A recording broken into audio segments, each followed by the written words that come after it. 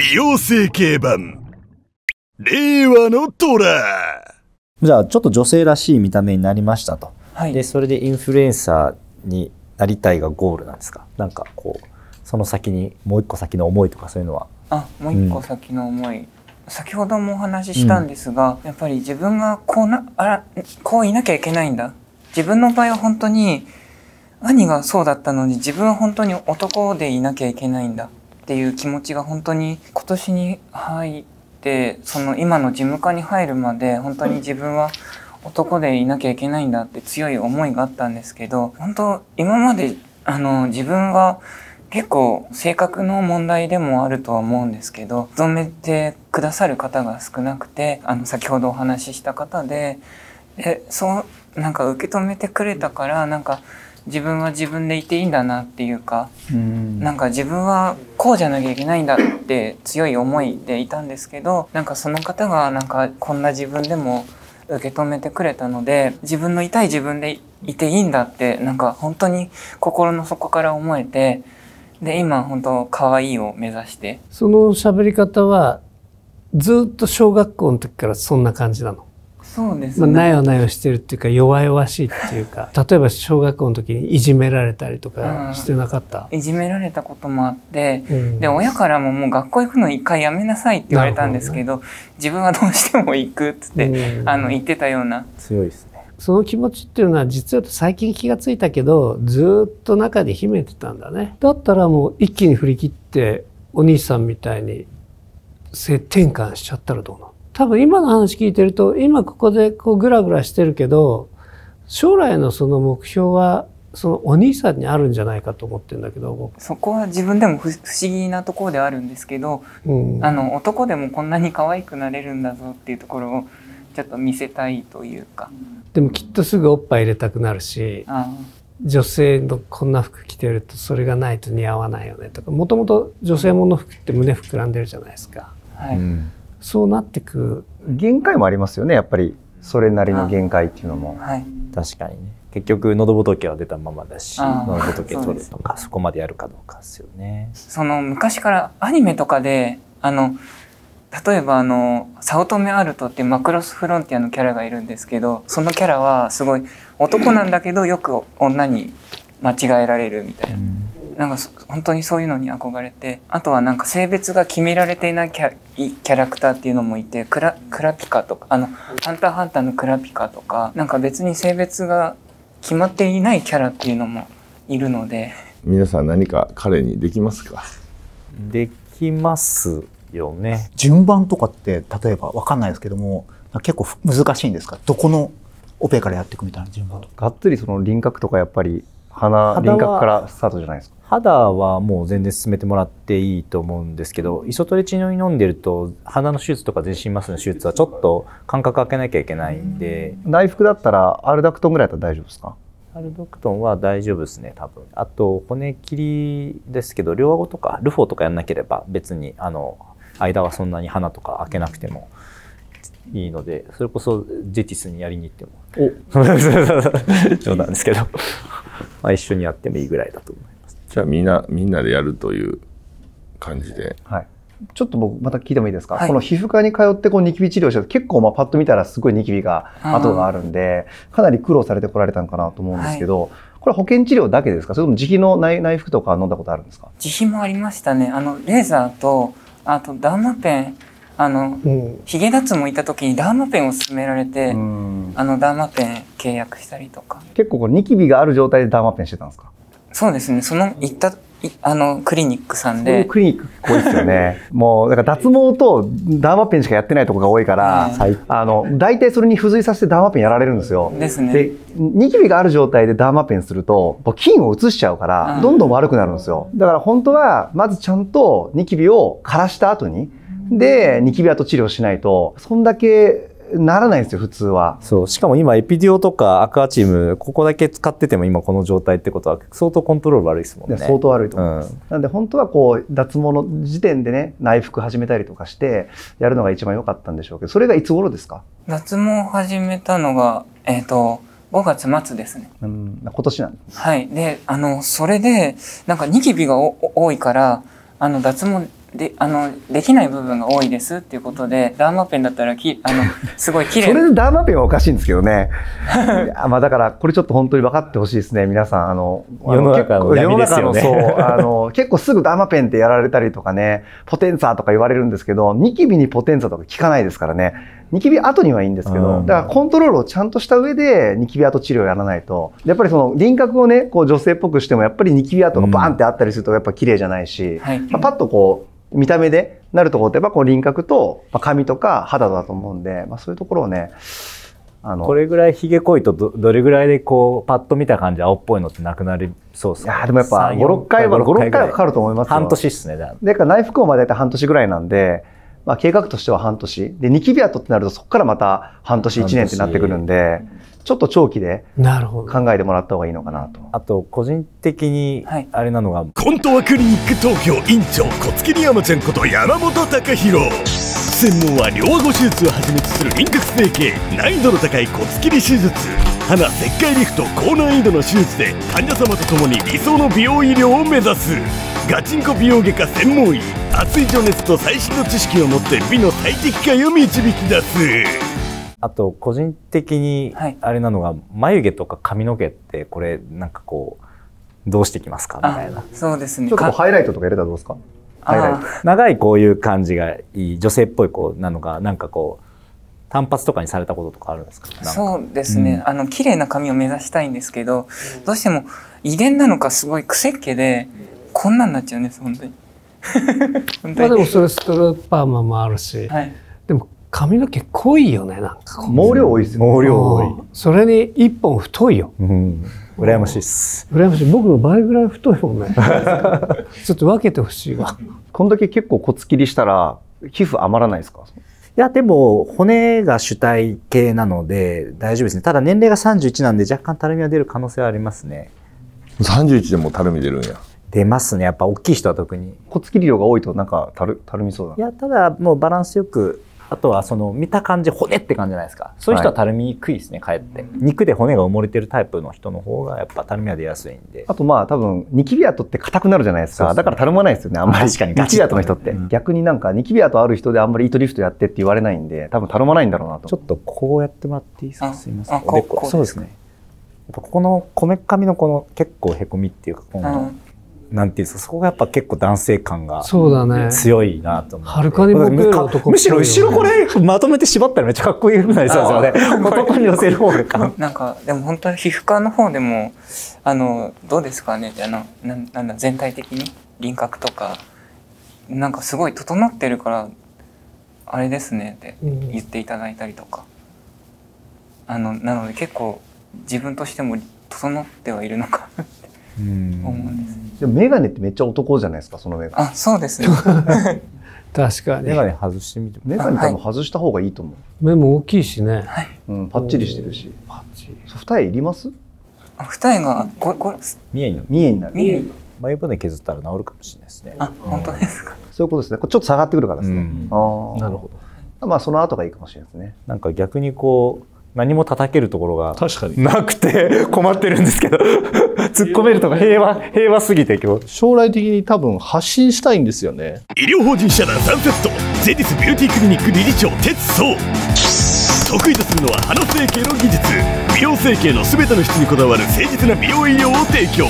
多分野での成功を支えるのは三角語を駆使するコミュニケーション能力、価値観、美的センス。日本中国の医師免許取得と他の追随を許さない。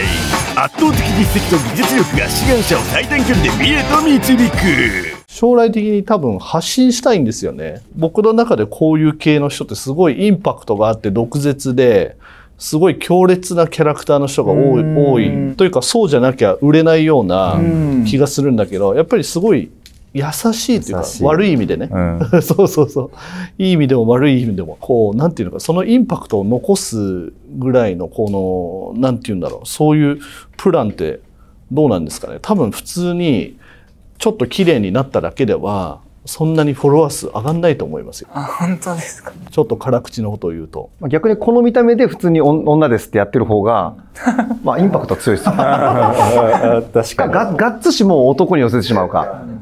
イケメンみたいになって中心は大人です。確かにね。はい。それもまずありですよね。ありです。そこまでその骨切る多分すごい大変だと思うんですよ。はい、そのモチベーションに耐えれるのかなっていうのもあると思いますし、多分その虎側の人と。優しい世界でいいんじゃないですか。優しい世界に生きる。なかなか厳しいことが人にも言えないというか、なんか全然やろうと思えばできる感、なんか周りの人からもなんかすごい話し方とかも優しいし、ということを。それは単に優しいのか、自信がないじゃないの。なんかこう自信がないから何でもこうついついこう一歩後ろに下がった発言になってしまうみたいな。両方ありますね。職も随分とこう転々としてるし、はい、小学校の時こういじめられたりもしてるし、はい、その中性さがかえってこう自分の自信を失うような人生を作ってきたのかもしれないよね。女性に近づけば自信が出るかもしれないね。そこが吹っ切れて、今まではなんかこうチューブラリン状態だったから、そのチューブラリンから出してもう一気に女性に振り切れたら、まあ、自信がついてもっとこう明るく自信を持って話せるようになるかもしれない。そうですね。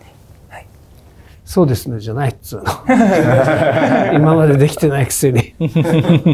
なんかご自身みたいなね、お悩みの方って、はい、多くの方が僕隠してるんじゃないかなと思うんですよね。はい、なんとなく、やっぱ社会に融合したいから、はい、なんとなく自分の気持ちだったり本心を抑えながらやってる中、ご自身なんか勇気を持って、はい、やっぱりこのチャンネルって100万人以上ね、いる中で出てこられたってことなんで、僕は個人的には、もうどんどん、まあ、発信の仕方とかね、やっぱりね、もっとね、毒出せとか、いろいろ意見あると思うんですけども、前にどんどん進んでいく方が、いいんじゃないかなと思います。自分なりの方法でもいいと思うんですけども、はい、それが逆に自分を守ることにもなるかもしれないですね。発信すればするほど、やっぱ社会の認知度が上がって、賛否はあると思うんですけども、はい、必ず支持者っていうのも現れてくると思うので、だから逆に言うとそれに耐えられるかどうか、まあアンチの方も当然出てくると思うんで、そういうなんかこう自分の中で心づもりというか、ある種覚悟する部分っていうのも必要かもしれないですね。そうですね。相当アンチでそうだね。そうですよね。男はもうアンチは気にしないでですよね。もう絶対書かれるから、絶対書いてくるやついるからね。麻生さんだから気にしないですよ。美容業界一メンタル強いと僕は思ってるんで。美容業界一アンチも多いし。でも自分の人生で自分が主役なんで、他の人は脇役なんで、自分以外は脇役なんで、誰が何と言おうと自分の思う通りやった方がいいと思う。その方が後悔ないんで。くじけそうになったら自分より叩かれてる方とか見て、まだまだ自分叩かれてないぐらいのイメージで、背を心持ちいた方がいいかもしれないですね。もしかしたら自信持ったらグイグイ喋るかもしれないですね。わかんないですよね。いつの間にかバーとかやっちゃってるかもしれない。なんか自分の感情をかき乱す投稿してくる人はもう即ブロックでいいと思う。アンチの存在をめぐり展開する議論。虎志願者それぞれの思いを語る。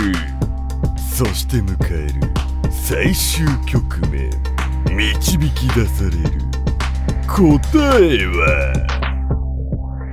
そろそろ収録時間も終わりに近づいてきました。ここで最後にですね、ラストステートメントをお願いします。はい。今おっしゃっていただいたように自信がないように見える部分もあるかと思いますので、もう自分の自信のある綺麗になって自分にも自信をつけて、社会全体にそのトランスジェンダーでも男で男性でも女性でももう何でも好きなように生きられるような発信をしていけたらなと思ってます。よろしくお願いします。ではファイナルジャッジメントタイムです。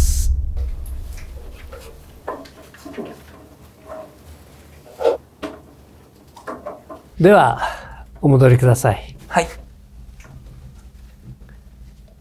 先生方も準備が整ったようですので、では1枠目の広瀬先生から。はい、僕のことを好きって言ってもらえたんで、僕は整形しますと。はい。で、今回は治療としては、まずニキビの薬ですね。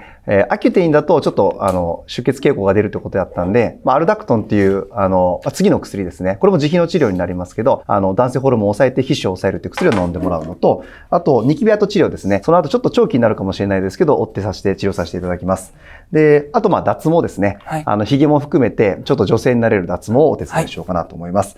あと輪郭の治療が終わった後に、もしよければこめかみとか額のヒアルロン酸とかさせてもらえたらいいんじゃないかなと思ってます。はい、では2枠目の哲先生、よろしくお願いいたします。私も整形いたします。で、彼ね、非常に優しくてナイスガイでね、思いやりもあって、同じのような悩みを抱えている人を、ちょっとね、なんていうんですかね、励ますきっかけになれたらなと思ってます。で、やる内容に関しては、お鼻の高さですね、鼻先を少しはっきりさせるような、肋軟骨による微中隔延長ですね、少しツンとさせます。で、全体的にね、もうお鼻綺麗なんだけれども、綺麗で高さもあるので、すごく高さを出してしまうと男っぽくなってしまうんで、輪郭をはっきりさせる意味で、骨切り幅寄せ。で、そして小鼻を若干ちっちゃくすると。そんなような手術を行います。では、3枠の山本先生、よろしくお願いいたします。僕もちょっと悩んだんですけれども、今回も整形させていただきます。僕実は同級生に同じようなX ジェンダーの人がいて、今彼は結婚もして子供もいるんですけど、女装をしている。たりとか、そういう女性として活動していると。だから人にはいろんな生き方があって、それぞれ幸せな道があると思うので、そういう発信の仕方、僕は別に誰がいいとかそういうことはないですけども、そういう思想はないんですけど、リベラルに生きていただきたいと思ってますし、その応援ができるならば今回オペさせていただこうかなと思います。ただどういう形を作るか、本当に女の子っぽくするのか、それともちょっと女性らしさ、男性らしさを少し残すのか、そういったところは長い人生なので変えられなくなってきちゃうものを作っては良くないので、その辺についてはよく話し合いましょう。で、やる施術については、輪郭3点といって、頬骨、エラ、顎先、そこの丸みを作っていく。幅をなくして丸みを作って、シャープな輪郭を作っていくというところと、あとはやっぱり男性らしさが出てしまっている眉骨とかおでこの形、このあたりをコントロールしていくような施術も希望があればやっていってもいいかもしれないので、このあたりは CT 等を取らせてもらって確認させてください。では、今井先生。はい、僕もですね、整形します。はい。理由はですね、シンプルに応援したいなという気持ちと、やっぱりこの場に立たれた勇気というところですね。あとは、今お仕事をしながら職場がすごく恵まれた環境になってて、その中でインフルエンサー活動をされたいということで、そういった部分でもしかしたらインフルエンス力としては、もっとね、こちら側の思いとしてはたくさんもっと発信してね、もっと影響力つけてほしいって気持ちももちろんあるんですけども、ご自身のペースで、ご自身の人生なんでね、インフルエンス力つけていただいてもいいですし、辛くなったらね、フェードアウトしていただいてもいいかなっていうぐらいの気持ちで僕は今回整形をしますという気持ちです。で、具体的になんですけども、ちょっとめちゃめちゃ喋りづらいんで、激しいすいません。喋りづれと思って。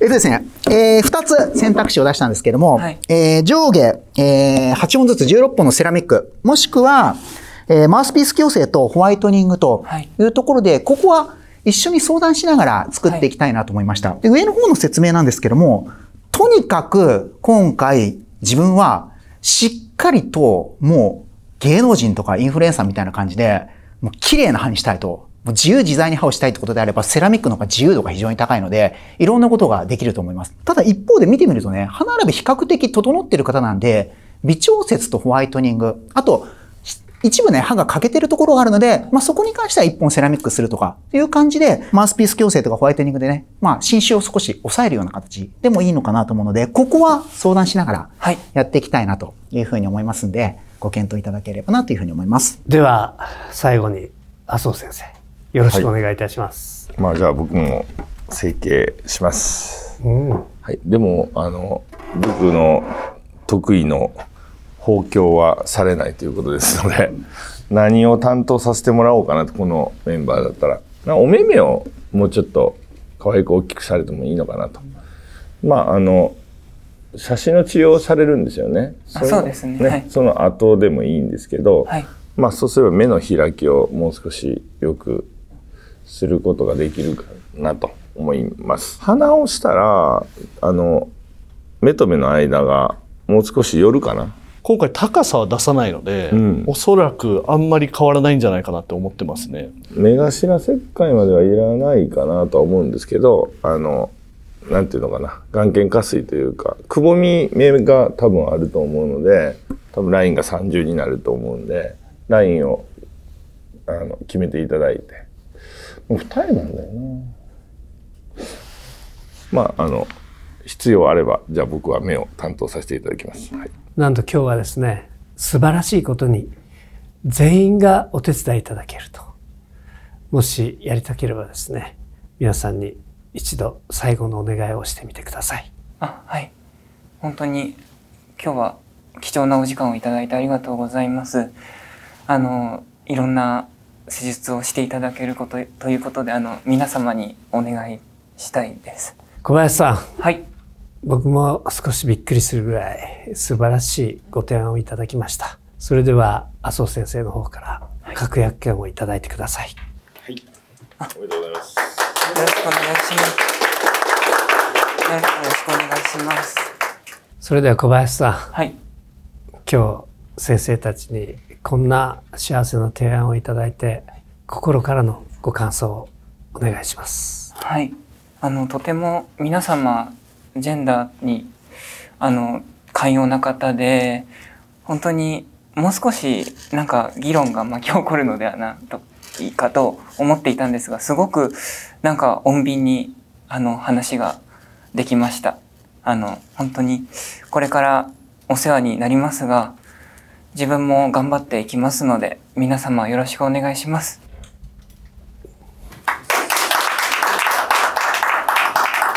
すべての人々が自分らしく生きられるように、思いを胸に挑む激論は、美容整形のプロフェッショナルたち全員納得のサポート宣言で終幕。志願者のまっすぐな思いが虎たちの心をわしづかみにした。ここからいかなる未来を引き寄せるのか、物語の行方は続報を待て。概要欄貼っておきますので、そこに飛んでいただいて、こんな素敵な企画ですよ。ね、何から何までやっていただいて全部タダ。これはちょっとやばいんで、ぜひともですね、この動画を見ていただいて、整形して人生変えてやるぞというふうに思っている方がいらっしゃいましたら、ぜひとも志願者としてお申し込みいただきたいと思います。